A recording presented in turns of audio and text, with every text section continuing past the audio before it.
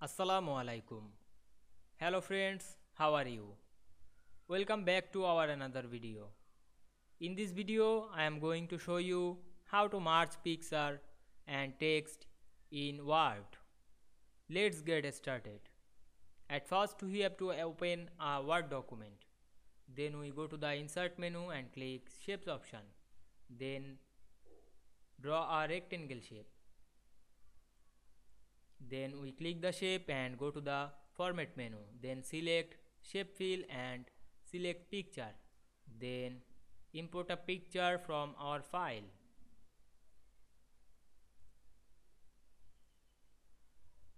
Now we want to merge picture and text in this picture.